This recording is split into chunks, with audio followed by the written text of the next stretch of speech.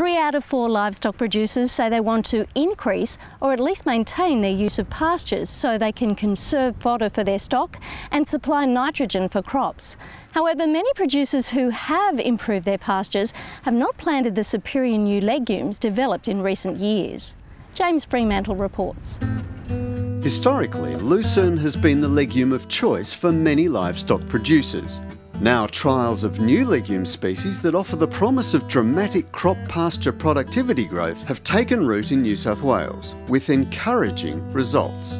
We're in New South Wales between Cowra and Young, a small place called Greenthorpe. Yeah, we've about a 550mm rainfall here, and we have granite soils, and we run cropping and grazing with a composite U mob with producing prime lengths. The species being trialled at Greenthorpe, including bladder clover, French ceradella and bicerula, have done well in Western Australia. The challenge is to prove their effectiveness in the east, and so far, so good. When you compare them to subclover, we're getting good herbage yields and good seed yields even in dry years. And from the trials we've sort of seen the clovers to do 3.5 sort of tonnes to the hectare by the end of September. The bicerula's been able to do up around the 5 tonne. Research agronomist Belinda Hackney is responsible for trialling the new legumes across New South Wales. And basically what we did was we went to farmers with a series of workshops that involved about 300 farmers and 40 advisors and said, you know, we've got these new legumes, this is their characteristics, how would you like to see them used? And so it's really been a farmer-driven type of a project.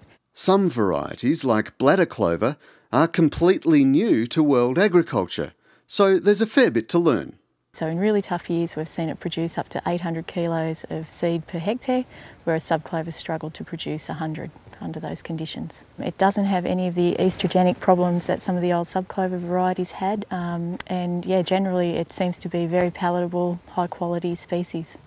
With a root system extending as deep as 2 metres in sandy soil, French ceradella gives high quality grazing through spring and well into summer.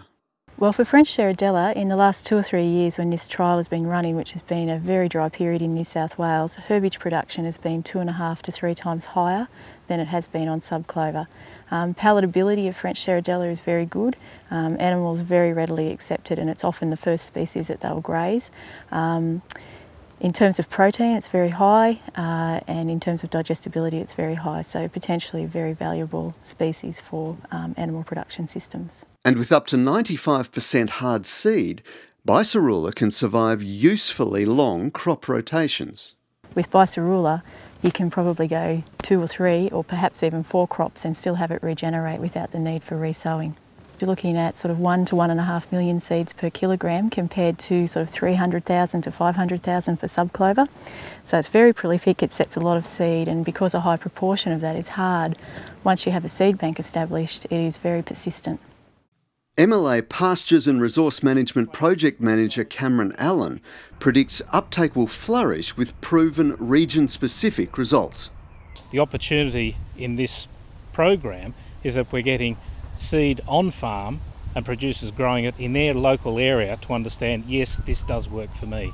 A survey of New South Wales producers in 2007 showed a very low uptake rate of new legume species, in fact less than 5%, but a very strong interest in learning how to use them.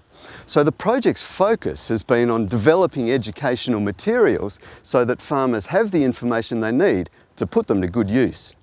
The issue is all about confidence, and that's confidence in the performance of those plant varieties, what those new varieties will do in terms of will they grow, are they relevant in my region, and also how do they then support animal production.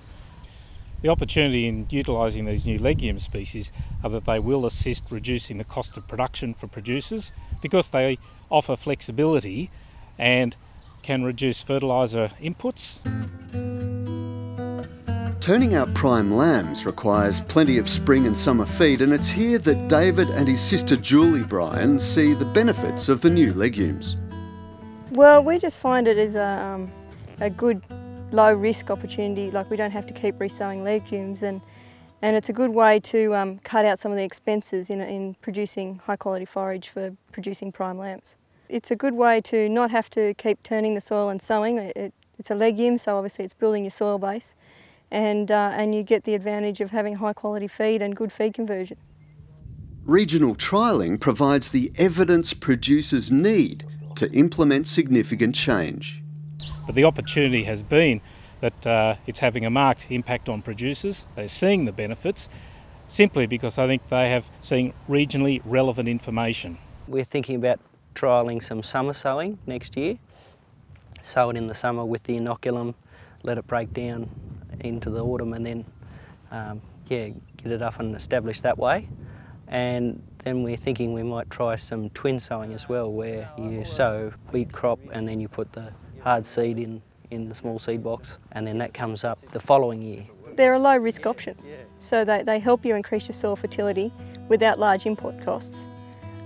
They're always there, and you can rotate that quite easily in a cropping program, and then you can capitalise that in a meat system and gain the value there, so it works well that way, yeah.